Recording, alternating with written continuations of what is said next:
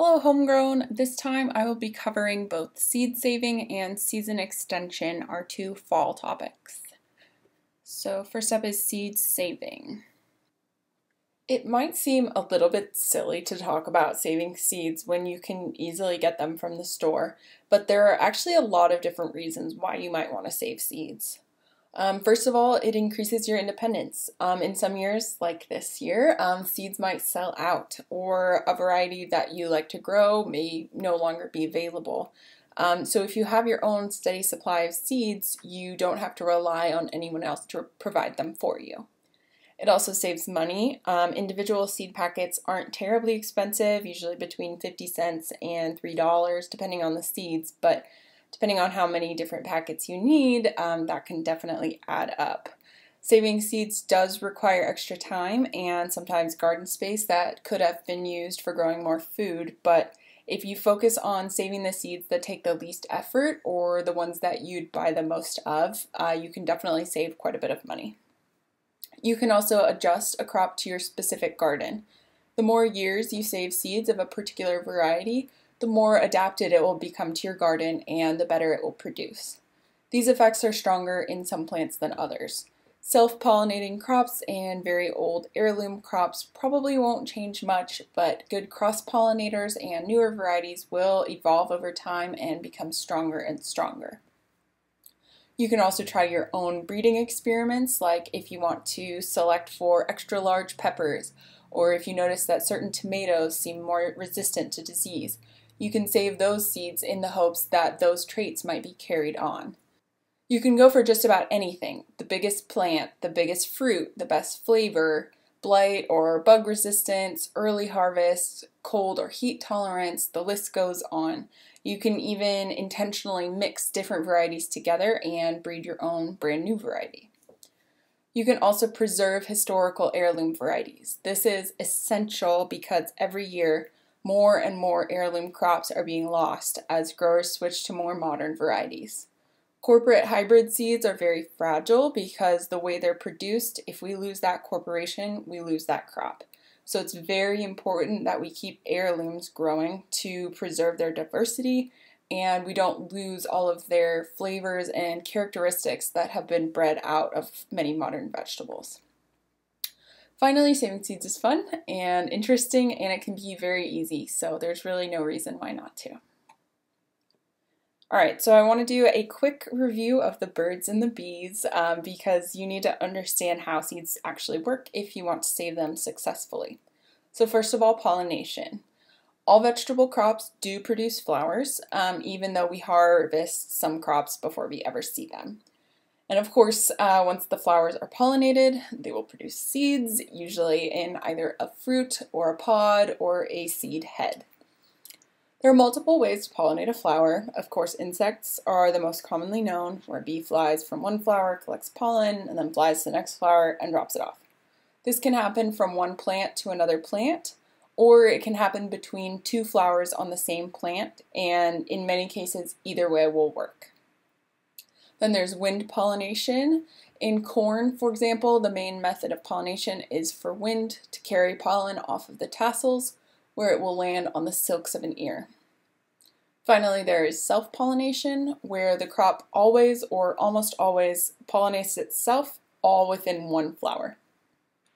Knowing which method is used for each plant is important because it will let you know what you need to do to make sure the seeds will form the way you want them to.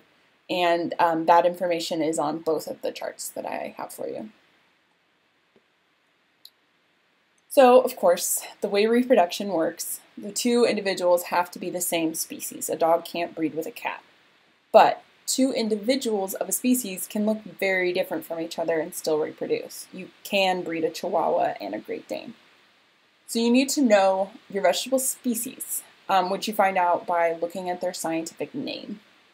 Peppers are Capsicum annuum. Jalapenos and bell peppers are both Capsicum annuum. So just like dog breeds, there are different varieties of the same species, so they can be bred together. You may also sometimes see the word cultivar, which means the same thing as variety or breed. When two different varieties are bred together, this is called cross-pollination, and it will result in a new plant that has traits of both parents. Generally, this is pretty simple. All tomatoes are one species, so a Mr. Stripey and a mortgage lifter can cross with each other, but tomatoes and cucumbers are different, so they won't. Okay.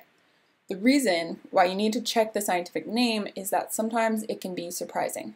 For example, broccoli, cauliflower, cabbage, kale, Brussels sprouts, and collards are all the same species, Brassica oleracea. So if you want to save seeds from those, it's important to know that you could end up with crosses in between them if they were flowering at the same time.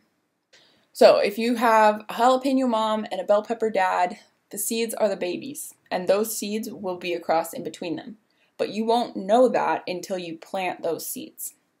The one exception to this is corn, where you will see cross-pollination right away. For everything else, if your squash and your pumpkins cross-pollinate, you won't see anything weird unless you save the seeds and plant them next year. I will say as a side note that it is sometimes possible for closely related species to cross with each other, the way a horse and a donkey can make a mule. This is pretty rare, but it does happen, and it will result in either unviable seeds, seeds that won't germinate, or a plant that doesn't produce seeds of its own. Cucurbita pepo is the species for summer squash and zucchini, as well as some pumpkins, spaghetti squash, acorn squash, and some gourds. So those will all cross with one another.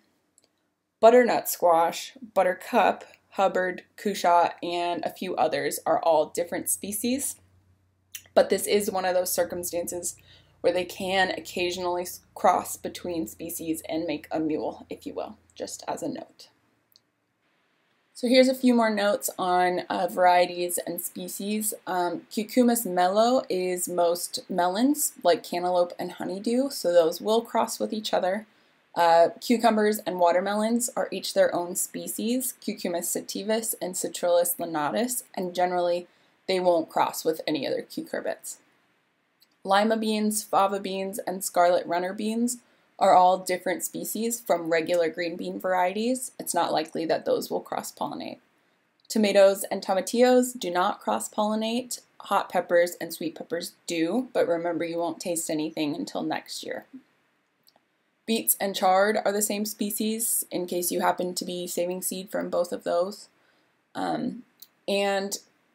If you have a meadow near your garden, you will need to think about what might be growing out there, because carrots are the same species as Queen Anne's lace. So if you have Queen Anne's lace nearby, you might not want to save carrot seeds. Turnips may cross with wild mustard, and radishes may cross-pollinate with wild radishes if there are any. Once a crop has crossed, you can't uncross it, and each generation afterward may be pretty variable, pretty different from year to year. So if that's not something that you're interested in, you will have to start over again with new seeds. But if it is, there's no limit to the exploring and experimenting that you can do with testing out new varieties. The possibility of accidental cross-pollination should definitely not stop you from saving seeds. It's just something to remember in case your crop turns out a little unusual the following year. And there are multiple ways to prevent this. So if you don't want your zucchini to cross with your yellow squash or your cherries with your brandywine tomatoes, you have to stop the pollen from moving from one flower to the other. Of course, you could only let one variety of any species flower at any given time. You could do this by just not planting other varieties of the same species, but your garden might end up pretty boring. Or you could stagger each planting so that each variety will flower at different times, but this won't work for crops that flower for extended periods of time, like tomatoes. You can also physically separate the flowers. If you have multiple plants that you want to save from, you can cover the entire section of that variety with row cover fabric, pulled tight just to make sure that no bugs can get in or out. Or if you only need to save a few seeds, you could just cover individual flowers. You will need to hand pollinate any covered flowers. Plants that need cross-pollination will have to be pollinated by moving a paintbrush or something similar in between flowers. Self-pollinators can just be given a little shake every day to make sure that the pollen moves around. And finally, you can plant different varieties far apart. The pollination range is very different for different crops, so this is where the seed savers exchange chart comes in handy. Corn can be wind pollinated occasionally from over a mile away, while self-pollinating green beans can just be sometimes a few feet apart. Remember that they also have to be away from any natural areas if wild cross-pollination is possible, and any neighbors with gardens or farms growing similar crops. If that's not possible, you're going to need other methods like covering the flowers. The pollination distances are given as a range because there are multiple factors involved. The fewer obstacles there are in between varieties, the more distance is needed to prevent cross-pollination. Like if you have one plant on one side of your yard and one on the other side, but there's just grass in between them, the insects will probably go from one to the other. But if they had to go around your house and some trees and a bunch of flowers, they'll probably get distracted and are less likely to make it. So choose within that range based on how easy it is to get from one to the other. The isolation distance can also be adjusted just based on how much you care. If you're trying to preserve a specific heirloom variety, you'll want to take it more seriously than if you are just trying to save money on tomato seeds. The furthest distance in the range should be far enough to be sure that varieties will be preserved. You also don't have to save every seed every year. Let's say you have 5 varieties of tomatoes that you like. If you choose one variety every year to grow in isolation away from the other 4 with covers or bags or distance, then you can save 5 years worth of seeds. Then you rotate which one you grow in isolation each year, so you don't have to worry about isolating and saving 5 different types of tomato seeds every year. When you first get started saving seeds, it's very important that you choose the right varieties to save seeds from. You need to check the seed packet and find out whether the variety is open-pollinated or an F1 hybrid. The packet may not say directly, but if it's an heirloom variety, that is open-pollinated, and sometimes a hybrid will be called an improved variety. This is very important because you can't save seeds from hybrid varieties, only open-pollinated varieties. Open-pollinated vegetables are grown in the natural way, with insects carrying pollen around and the variety evolving over time. Open-pollinated seeds are stable and predictable. They'll produce just about the same results year after year as long as they're kept in the same variety and not cross-pollinated. When the offspring are just like their parents year after year, that's called true to type. Hybrids, on the other hand, have very specifically controlled pollination, oftentimes in a lab, so they can be bred for specific traits. Hybrid seeds are generally the ones that are labeled with disease resistance, pest resistance, drought resistance. F1 means that the seeds are the first generation coming from their very specific parents. The problem with hybrids is that the F2 generation, the one that you would get by breeding the F1s, will look nothing like the F1 generation or the parents. It would be a random mix of traits. So instead, you have to go back to the parents and make another F1 generation the following year, in year after year. So if you were to try to save seeds from an early girl tomato, which is a hybrid, and you planted out 100 plants, you might get a couple of good ones, but you'll probably get a whole lot that are small or weak or taste bad and are definitely not early girls. That's why I said that if we lose the corporations that make the hybrids, we lose the seeds because we can't make them on our own. So it's a trade-off.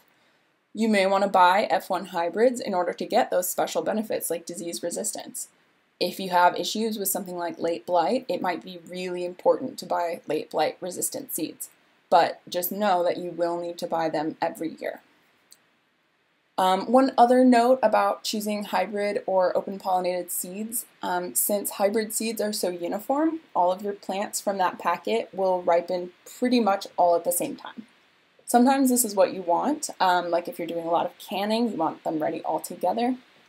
Other times, you might want the more gradual ripening of open-pollinated varieties. This keeps you from having to deal with the entire harvest all at once, and in case of an ill-timed storm or flood or something, you shouldn't lose your whole crop.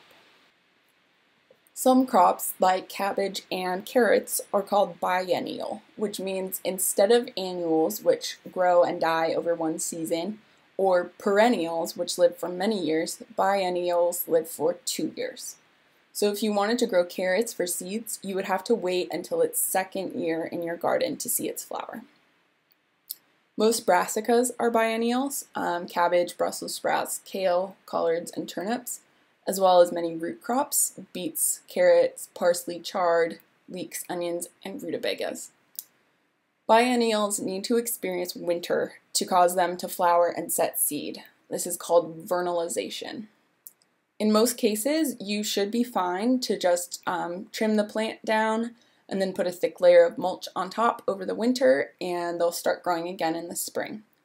If you want to dig them up, you can, either to check the roots for quality, maybe you want to move them to another location because in their second year they will all grow very large. If you do this, just wait until after the first couple of freezes to make sure that they are in their winter mode. You can also dig them up and move them inside. Like if it's a really important plant and you just don't want to risk it dying during the winter. After the first couple of freezes, cut off the leaves and dig up the plant so you just have the main stalk and the roots, and store it in cold, damp conditions. In the upper 30s is best. And then as soon as you're able to get out in the garden in spring, plant them back outside and wait for the seeds to grow. But this isn't really necessary unless the plant is really important to you. When you harvest seeds, you have to be sure to harvest them at the right time because in many cases, they're not ready until after you would harvest the crop for eating, and it's a very rare case that you can get viable seeds from a fruit or a pod that was picked too early. But if you wait too long, you could end up with pest damage, rot, or shattering. Shattering is when the seed pod breaks open and scatters the seeds all over the ground.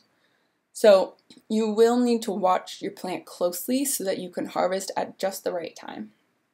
You should start looking well before it's time to harvest so that you can choose which plants and which fruits you want to save seeds from. You may want to mark them so that they don't accidentally get harvested. You should always be looking for the healthiest plants, not only because this will help breed stronger plants in the future, but also to prevent any diseases from being passed into your garden next year through infected seeds. Never save seeds from diseased plants, especially with viruses. You should also be looking out for plants that have the traits that are most important to you. Best flavor, highest yield, and so on. If your best pepper is on a weak plant, it might give you a weak plant next year, so choose your best plants overall. And do not save seeds from damaged fruits. Saving seeds is not a good use for any of the ones you wouldn't want to eat otherwise, anything that's split or moldy or with bug holes. Damage can be a sign of a weak plant, and it's also an open wound for diseases to potentially enter. Also, it is always best to save seed from more than one plant if you can. You'll probably get more than enough from a single plant for most small gardens, but you'll be much better off if you save seeds from multiple plants and then mix them together, and then you could share the rest or save them for future years. Next year's crop will be more resilient and you will correct for a lot of potential problems. Here is a quick run through of when different crops are ready for seed harvest. Tomatoes are easy because the seeds are ready for harvest at the same time as the tomato. Just wait until it's fully colored and on the road to overripe. Peppers are ready for seed harvest just after you would harvest them to eat, so they should have full color and then be starting to shrivel. Winter squash and melons are also ready when the fruit is ready. Cucumbers and summer squash have to be left longer. The summer squash should end up feeling more like a winter squash where it's really tough and the stem is going dry. This is a perfect use for zucchini that got away from you and grew giant. Just let them stay on the vine all the way until the end of the season. Cucumbers should turn yellow, and it's also best to keep them on the plant all the way until it dies, or at least a few weeks after it turns yellow if you can. Summer squash, winter squash, and cucumbers should all be left to sit for around 3 weeks after removing them from the plant to make sure that the seeds are fully mature before harvesting the seeds, if possible. With okra, you just let the pods grow giant until they're dry and brittle. This will take all summer, so start early. Beans and peas also mature and dry on the vine over the course of the summer. Ideally, the pods will be brittle by the end of the year, but if they're only at the point of soft and shriveled and yellow, that may be enough. If cold weather is approaching, you can pull up the entire plant with the roots and let the pods dry out for a few more weeks. Herbs like cilantro and dill are easy, especially if you're harvesting the seeds anyway as spices. Just wait for them to dry as much as possible. You're probably familiar by now with lettuce bolting. That's the flower stalk, so it's a perfect opportunity to save seeds if your lettuce gets away from you. Lettuce seeds have a bit of fluff on them like dandelions, so you may want to put a bag over them if you're worried that they might blow away. Most root crops will send up a similar flower stalk like bolting, and sometimes you'll get a seed head in that case. Brassicas form skinny little pods that will dry and shatter, but you will need to harvest multiple times because they aren't all ready at the same time in most cases. Corn is ready when the kernels are hard and dry. A word on corn, it is one of the more difficult seeds to save for a few reasons. Corn is strongly outbreeding, which means that it needs a lot of other corn plants around to cross-pollinate with in order to get viable seeds. So if you want to save corn successfully, it's best to plant a block of at least 10 plants. If you want to save seeds long term or work on an heirloom, it's better to have more like 50 or more plants. The other difficulty with corn is that it is wind pollinated, so it's harder to control cross-pollination. This shouldn't be an issue if there are not other varieties of corn nearby, but occasionally corn pollen can travel up to a mile. A few hundred feet is usually enough to prevent most corn cross-pollination, but if it's important to you to have the corn seeds that are completely true to type, you will have to put in some extra effort to prevent that. The situation is the same for spinach, chard, and beets, which are also wind-pollinated crops. It's best to have a number of those plants flowering together, and it's also harder to control unwanted cross-pollination, but if you don't have other varieties nearby, it won't be an issue. So how do you actually save the seeds? Each crop is a little bit different, so I'm just going to go over some highlights, but you can check out the Southern Exposure chart for more detailed instructions, and check the Seed Savers Exchange crop guides. There are two main methods for saving seeds, dry and wet. Some crops like peppers and eggplant don't fall too neatly into either of these categories, but they generally all use the same techniques. Dry is the one that's more familiar. You wait for the seed pods to get brittle, and the seeds inside are already mostly dry and ready to go. This is how you save beans, peas, lettuce, and brassicas. Try to time these harvests for the fall when the weather is dry. If it's not possible for the seed pods to dry out before the first frost, harvest the entire pod or seed head or the entire plant and leave them to dry for a few weeks longer before harvesting the seeds to try and let them mature a little bit more. Make sure that you are watching dry processed seeds carefully so that you can collect them before they shatter onto the ground. And like I mentioned with lettuce, you can put a cover over them if you're worried about that happening. Once you have the seeds, it's best to lay them out on paper plates or on screens where they can get some good airflow for anywhere from 2 to 6 weeks or so to make sure that they're entirely dry before storage. Larger seeds like beans or peas could use the occasional stir during this process. And keep seeds out of the sun while they're drying. Then there is the wet method, which is really sort of two methods. Some seeds, like pumpkin seeds, just have a little bit of goop on them, and these can be just washed very thoroughly and set out to dry for a few weeks.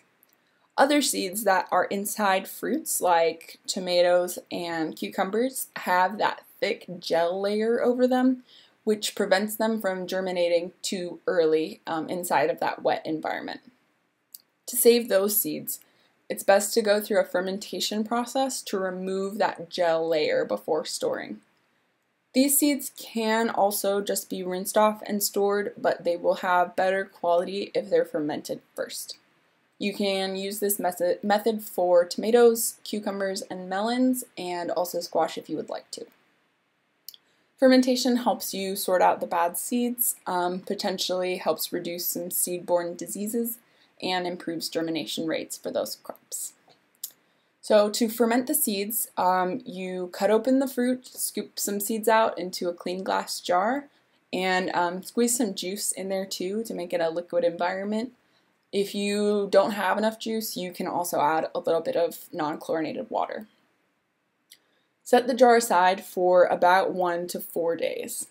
You can cover it with a cloth or a coffee filter, but nothing airtight. A layer of mold will probably form on the surface. This is normal, so just make sure that you put the jar in a place where this will be okay. Stirring the seeds once or twice a day might help prevent mold. The fermentation is finished when the gel coating has separated from the seeds and floated up, while the seeds have sunken down. If you see any bumps coming out of the seeds, it's been too long and they're starting to sprout. So when it's done fermenting, add water to the jar and stir it around. The good seeds should all be at the bottom of the jar while the pulp is floating on top. There may be some floating seeds. These are generally not viable and should be poured off with the pulp. Then you just rinse the seeds with plenty of water and spread them out on a screen or paper plate to dry. This could take 4 weeks or more. Again, fermentation is not 100% necessary. You can just rinse them and dry them if you don't have the time, but you should expect lower viability and a shorter shelf life. And then there are a few crops that are not usually grown from seeds, particularly potatoes, sweet potatoes, and garlic. This is because these crops are very easy to grow from pieces and very difficult to grow from seeds. And even if you are able to grow them from seeds, they will not grow true to type. So instead, we use asexual propagation, basically cloning. So just like any other crop, potatoes do produce seeds, but it's rare that you'd see them because many modern varieties are now sterile. When they are produced, the seeds come in fruits that look kind of like green cherry tomatoes, but these are toxic. If you saved the potato seeds and grew them, you would not get potatoes like the plant they came from. It would be a random mix of traits like those F2 hybrid seeds. So instead, we save the whole potatoes. They're called seed potatoes even though there are no seeds involved, and you grow a new potato plant that is genetically the same plant from last year.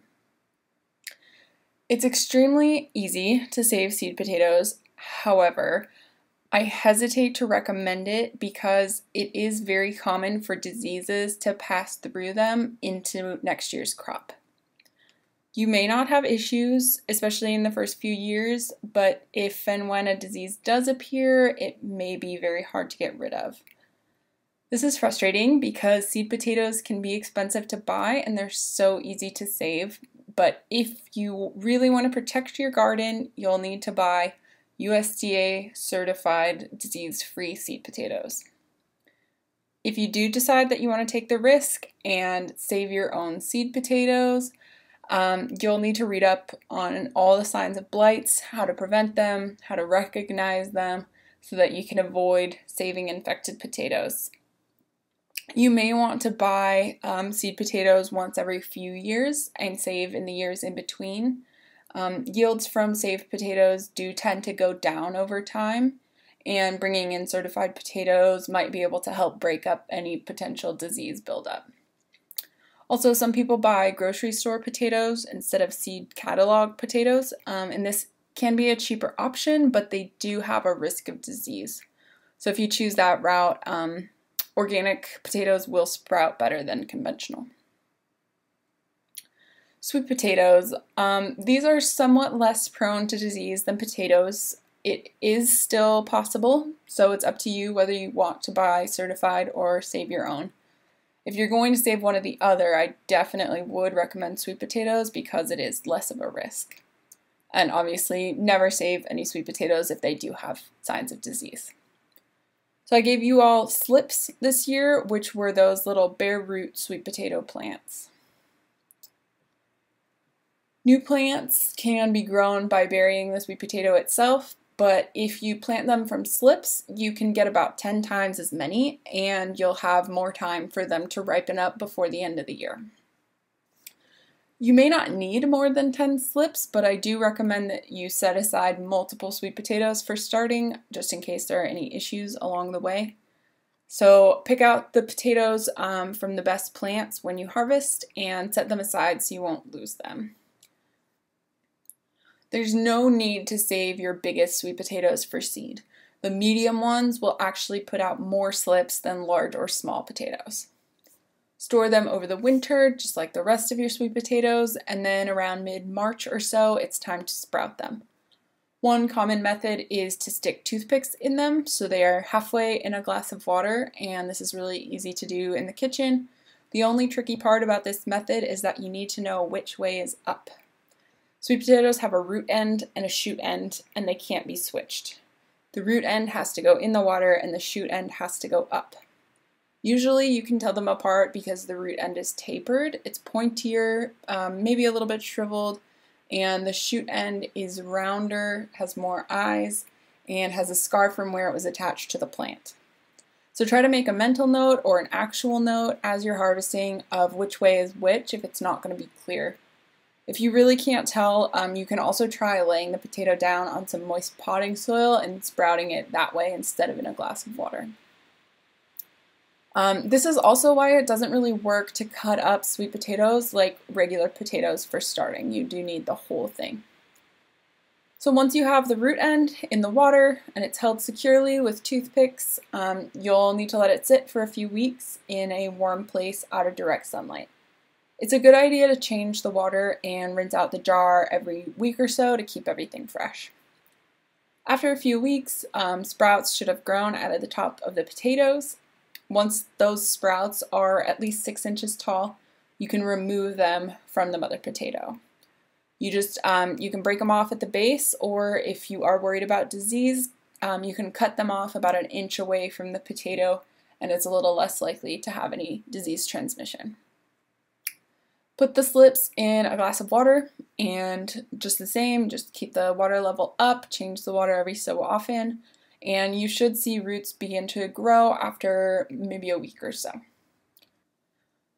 The slips can stay in the water for a pretty long time. The roots can grow pretty long, and that's fine, but if the slips are ready too early and they're clearly starting to suffer, you can move them to potting soil to hold them over until you can get them out into your garden. Just cover them loosely.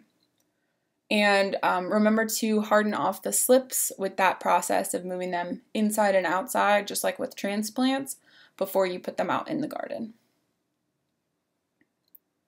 Garlic is another one that isn't grown from seeds. Hardneck garlic is able to produce seeds, but it's a very painstaking process. If you really wanted to save a lot of garlic and multiply your crop, you could save the little bulbils that grow out of the scapes, but By far the easiest and most effective way is to just plant the cloves. It's very easy to grow garlic out of the cloves. You just store them after harvest, and when you're ready to plant, you break the cloves off the bulbs and stick them in the ground. The pointy end goes up, and the part that was attached to the bulb goes down. Plant the garlic after the first frost in the fall. November is usually the best time. Plant them about 2 inches deep and cover them with several inches of mulch. They might sprout within a few weeks, and that is fine. And once again, be sure to save cloves only from healthy plants and set them aside, especially when you harvest, you know which ones you want to replant. Okay, seed storage. To test if seeds are dry enough for storage, try breaking them in half or smashing them with a hammer. They should shatter or break. If they dent or bend or crush, they're not dry enough and they need more time. And then you store saved seeds just like the rest of your vegetable seeds in airtight containers in a cool, dry place out of direct sunlight. Paper envelopes are a good choice if you want to be sure that you don't accidentally seal any moisture in, but the envelopes will then have to be protected from humidity. You might want to try saving each seed type in paper and then sealing the whole collection in an airtight container like a mason jar or a plastic tub. You can save seeds in the refrigerator or the freezer if you need extremely long-term storage, but proper storage at room temperature will keep seeds viable for years. Just about every seed will grow well after at least 2 to 3 years of storage, and some can last 10 years or more. Seed companies only sell seeds from the current year because quality does gradually go down over time, but you can easily save multiple years worth of seeds and then not have to save them again for a while. And be sure to label all of your seeds with the date, the variety name, and any details that would be helpful, especially if you're doing a multi-year project. I recommend that you do a viability test for all saved seeds just to make sure that they will actually sprout. There could have been an issue with pollination or harvest or storage, and if you find out well in advance of planting, either pretty soon after you harvest or when you're getting ready to plant, especially after long-term storage, you will have the chance to either save the seeds again or buy more seeds if it's necessary. To test your seeds, you just place a number of seeds, at least 10, 20 is better if you can, inside of a folded up moist paper towel inside of a plastic bag.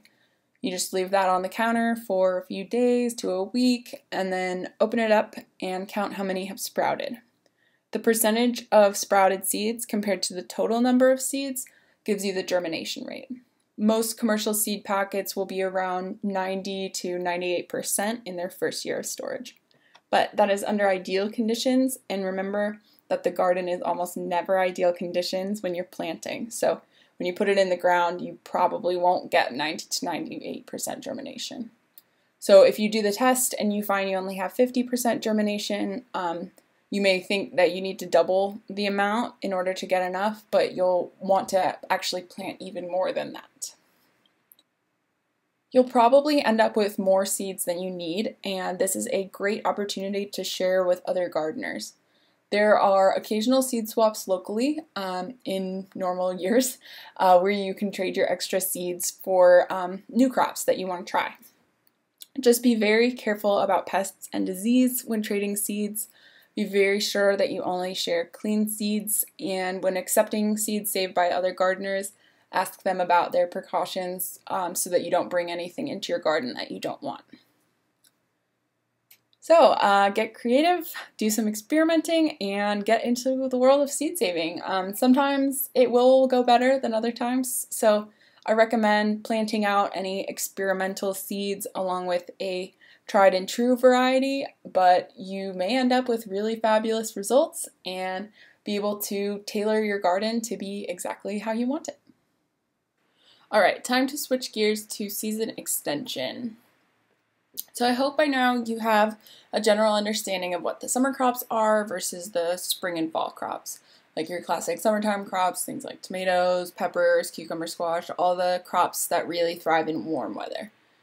These crops are called the tender crops because even the lightest frost or freeze can injure or kill them. You will not be able to extend the season of these crops for too long without a heat source. Then you have all your cool weather crops, the ones that do best in spring and fall, like kale, cabbage, lettuce, spinach. Most of these crops are hardy, which means that they can survive a frost, and some can even survive a hard freeze with no protection at all. So these hardy crops are your best candidates for keeping in your garden during the winter. There are several different ways to keep your crops a bit warmer when the temperatures are low, and you can use these methods to be able to plant your tender crops a little earlier in the spring and keep them a few weeks later into the fall, making their growing season quite a bit longer, as well as to protect your hardy crops all winter long. So with your winter crops, you can harvest them, of course. You can go get fresh carrots and fresh collards in the middle of January, which is pretty cool. You can also overwinter them, keep them alive all winter, and then be able to start harvesting the crops in the spring around the same time that you would be starting planting, which gives you a pretty major head start. You can also use these techniques to protect crops like perennial herbs or biennial crops that you want to save seeds from next year. There are a few different terms that I'll be using, and I want to make sure that they're clear. A freeze is any time the temperature drops below 32 degrees Fahrenheit. This will kill all tender vegetables. A hard freeze is when the temperature drops below 28 degrees. A hard freeze can potentially damage or kill semi-hardy crops, which are the more delicate spring and fall crops. There's also a severe freeze, which is lower than 24 degrees, and that can do more damage, but at a certain point it doesn't make too much of a difference. A frost is specifically talking about that visible frost on the plants. This doesn't always happen. You can have temperatures well below freezing without frost. It only happens when the humidity and the wind are at the right levels. But you can see frost all the way up to 36 degrees. And that ice will damage tender crops even if it's above freezing. So it's important to take note of the forecast anytime it's in the 30s, not just 32 or below. And your garden's exact temperature may also be different from the nearest weather station, and you may have noticed in the past that some parts of your yard get frosted earlier than others because there are always temperature fluctuations in low spots, sunnier spots, sheltered spots, and so on. So it really helps to know your exact location well for what to expect. You might also want to use a high-low thermometer if you know that the forecast isn't too accurate to your exact location and you want to get better at predicting those types of frosts. So like I mentioned, there is a range of cold tolerance within the winter crops. Fully hardy crops can survive hard freezes, and this is most brassicas, broccoli, Brussels sprouts, cabbage, collards, kale, rutabaga, and turnips. As well as the alliums, garlic, onions, and leeks, and spinach. So these don't need as much protection. Semi-hardy crops do fine with light freezes, but below 28 degrees they will need heavier protection. So cauliflower, lettuce, and other greens, beets, carrots, potatoes, chard, peas, and parsnips. Root crops and chard will lose their leaves from a hard freeze, but the roots themselves should be fine with a thick layer of mulch on top.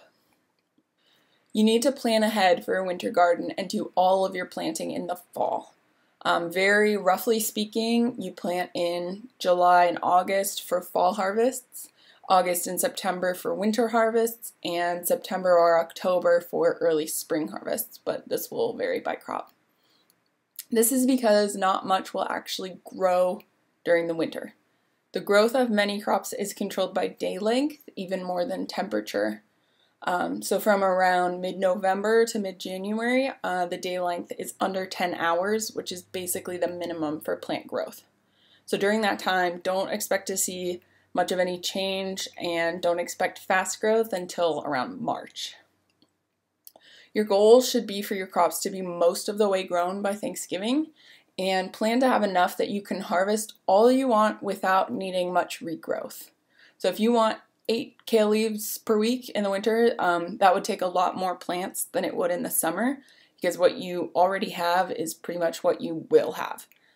You can almost think of your winter garden as an outdoor fridge during that really cold, dark period. Your winter harvest crops should be just about mature, and your crops that you are saving for early spring harvest should be around 75% mature. If you plant too late in the fall for winter harvest, you'll still probably be able to do an early spring harvest instead. And then in the spring, you can start planting again in March, especially if you do no-till gardening, where you're able to work the soil sooner. Hardy crops can be planted in early March, and tender crops can be planted a couple weeks before the last frost date in April, as long as the forecast is looking good and you're prepared to cover them just in case. So there are a few main ways that a home gardener can cover up their crops for the winter. Let's start with good old mulch. Remember, you should be mulching your entire garden for winter anyway, whether you're growing anything or not, to protect your soil from compaction and erosion. But a layer around all of your winter crops will also help keep the roots warm and encourage a little bit more growth in colder weather. So I strongly, strongly recommend that you use mulch along with the rest of these methods. You may also have some crops that you want to overwinter, but that don't need above ground protection. If you've got carrots or beets in the ground, perennial herbs, a biennial you want to save for seed, in that case, a thick layer of maybe 6 inches of mulch should help to keep those roots protected. And then you can also add more methods on top, like a cloche or cold frame for those roots, but if it's only underground, a thick layer of mulch will probably be enough. So a cloche is just a cover for an individual plant. A really easy version of this, if you have a very small plant, is just like a milk carton with the bottom cut out. This will only give you a couple of degrees of protection, but sometimes that can make all the difference. For taller plants, you could use stakes or tomato cages as a structure and wrap material around that. There are also pre-made glass and plastic different versions of cloches. One version has brand names like Wall of Water or Cozy Coat. It's a plastic cylinder with cells that you fill with water as insulation. It's open on top, and it's relatively common to use these for starting early tomatoes in the spring. They can get kind of expensive, but some people really swear by them. So cloches are the perfect option if you just have a couple of plants that need protection. Maybe you have a few plants that aren't close to your other winter crops. Then there is the cold frame, which is kind of like a mini greenhouse. You build walls around the crops you want to protect out of plastic or wood, concrete blocks, straw bales, whatever you have, and then you put a roof on top. Lots of people use old windows for the roof, but corrugated plastic also works well, or if you have soft plastic built into some kind of frame to hold it. It's the best if you can angle the roof towards the south for the most heat and keep any water or snow running off of it. Depending on your materials, a cold frame can give you pretty significant protection and act pretty much like a solar greenhouse. It works the best for a blocky shaped area, like if you have a patch of beets or lettuce, and you can build it onto a bed that's already planted, or you can plant the crops directly into the cold frame if you plan ahead. However, cold frames can overheat, so you will probably need to check them on sunny days and vent them open, but they really do a great job of keeping your crops warm. Then if you have a larger area, like if you want to cover a whole row, you can use a low tunnel. This is the row cover fabric that I talked about in the troubleshooting video for pest control. So the most common method for this is to just put semicircle hoops over the bed, usually plastic pipes or wire, and then cover this frame with a lightweight fabric. The fabric needs to be a few feet wider than the bed to account for it going up and over, plus extra so that it can be weighed down on the sides and the ends. To weigh down the fabric, you can use pipes, boards, bricks, landscapes, staples, anything that will keep the wind from catching it and keep the cold from creeping in. You can also bury it in the soil, but this is less ideal during the winter in case the soil freezes. The best thing to use is a row cover fabric that is made specifically for gardening. In a pinch, you could use old bed sheets or some other kind of fabric if you have it, but I definitely recommend gardening fabric if you plan to keep them on for a significant portion of the winter, more than just a couple of days. Two common brands of row cover fabric are Remay and Agrabon, and each piece should last you multiple seasons if you take good care of it. So row cover fabric is made to let water and light through in the appropriate amounts, and it comes in different thicknesses for summer and winter use.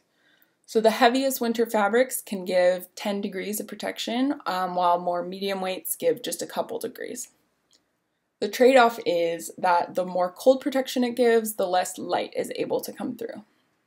So for example, Agrabon's lightest weight winter row cover gives protection down to 28 degrees and allows 85% of light to pass through. Their heaviest weight protects down below 24 degrees, but only allows 30% of light through. So if your goal is just to keep your plants alive, overwinter them through to the spring, the heavier weight is definitely your best bet because they don't really need the light. But if your focus is on maybe harvesting greens during the winter and getting that early spring planting going, you may want to go with a lighter weight if your crops can handle it. And you can double up 2 layers of fabric if needed, and in an extreme cold spell, you could also throw a layer of clear plastic on top.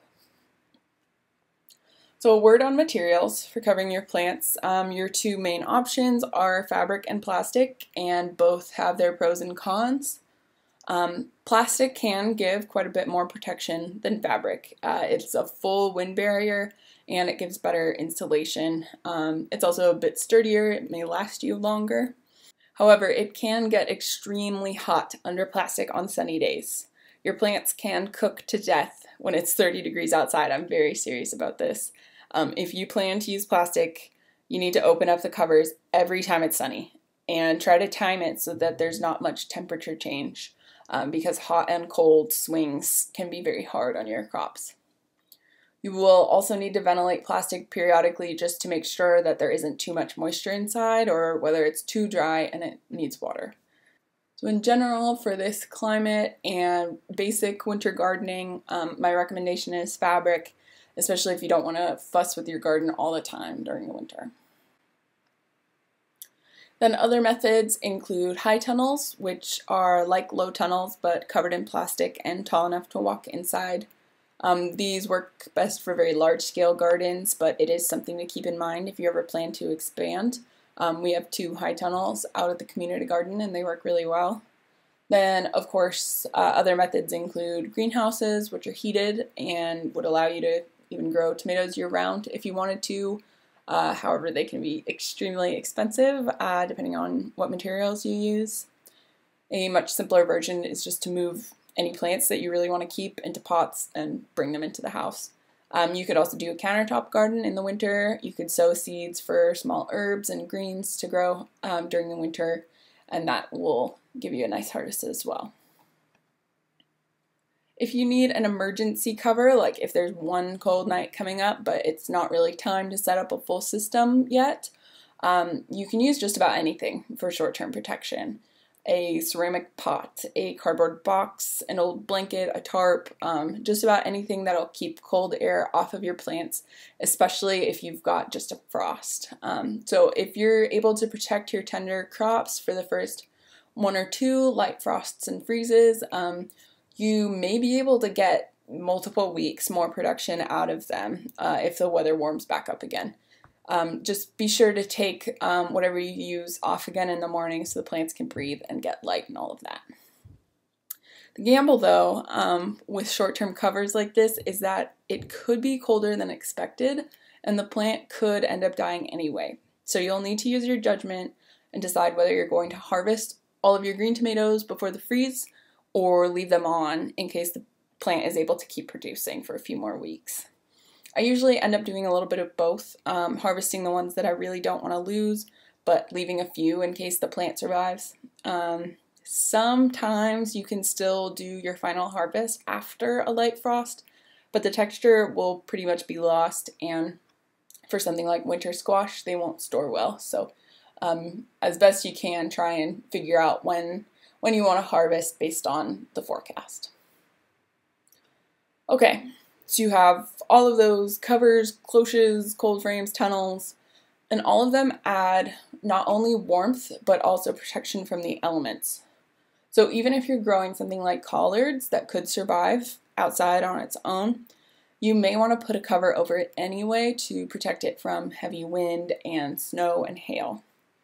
I generally recommend that anything in your winter garden that has leaves that can be damaged should be under some type of cover if possible. Row cover fabric gives the smallest amount of protection in general, so that's best suited for the brassicas and the alliums, which don't need much help, and more tender, semi-hardy plants like lettuce and peas will do better in a cold frame that gives more insulation. So you've got your winter garden set up. Now what do you need to do? For the most part, the winter garden is very hands-off. If you're using plastic covers or cold frames, of course you will need to go out and ventilate them. But other than that, the pace of the garden moves much slower than in summer, as you can imagine. You will have some weeds growing under your covers, but chances are that it'll just be something like chickweed that you may be able to just sort of ignore. It is also possible to still have insect damage, like from aphids and caterpillars, particularly in the early spring as it starts to warm back up, so you'll need to look out for that. You probably won't need to water during the winter, especially if you use fabric covers instead of plastic. You will need to keep a closer eye on your plants if you use plastic because it keeps rain out, but it also traps moisture inside, and you could end up with fungal growth. You shouldn't need to apply fertilizer during the winter. Things will grow very slowly, but that's just due to that short day length, so don't worry about that. Nitrogen can actually cause the plants to become less cold resistant, so it's best to hold off until early spring and then maybe give a foliar spray of compost tea if it looks like your crops need it.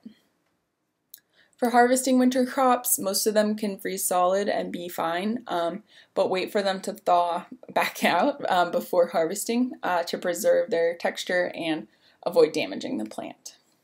And make sure that you don't over-harvest because remember, leaves will not grow back nearly as fast in the winter as they do the rest of the year. So winter is a great time to try new crops because you'll have plenty of space available. Winter vegetables tend to be much sweeter than in the summer. Carrots, spinach, collards, and many more all have a much higher sugar content to keep themselves warm, which results in a much better flavor. So even if they're not usually your favorites, you might want to give them a try. And you're not stuck with just lettuce and spinach for salads. There's all kinds of other greens that you could try if you're feeling adventurous. Arugula, corn salad, claytonia, tatsoi, all kinds of things. Make sure that you choose cold-tolerant varieties if you have the option. Lettuce, for example, can be found in both heat-tolerant and cold-tolerant varieties. So obviously they should be planted at different times, and that can help lengthen both growing seasons. So winter can be a great slow-paced time for gardening. It's a perfect time to experiment and make the most of that time between the main gardening seasons. It's pretty exciting to be able to eat homegrown food all year round, even if it's just a few radishes or greens. A lot of crops can stand up to more than you'd think, so you should definitely give it a try.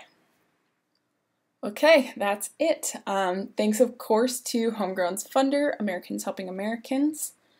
Please let me know what you would like help with for any seed saving or winter gardening that you want to do this year. Of course, you can always ask questions. I can provide you with materials, whatever you need. Next month, I will just be covering some different bits and pieces that I may not have covered yet, and giving you some tips for gardening on your own next year and beyond. So please let me know if you have any topics that you would like to be covered in that final video. All right, thanks for watching.